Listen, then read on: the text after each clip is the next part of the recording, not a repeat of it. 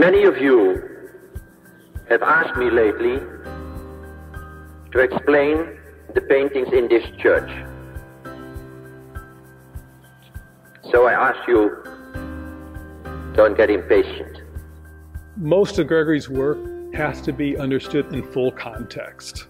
So typical of Catholic churches are just series of little devotions spattered throughout a church. That didn't make any sense to Gregory. The church is one canvas, and he wants to tell this huge story that needs to be told.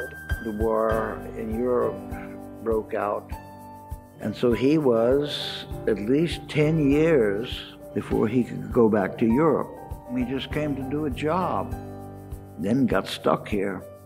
He could be very difficult. How much of it was just cultural differences? He had come from Europe, he was sophisticated and educated, and he was coming to a really small town where people were just not accustomed to the sorts of things that he was into. Some people liked it very, very much. Other people hated it very, very much. And there were not too many people in between. You should cover Adam and Eve. And Gregory said, but you go into churches in Europe and there's naked people being shown. And the bishop said, but that is art. I will not praise my own work, but that I can say, that it came of the depth of my soul.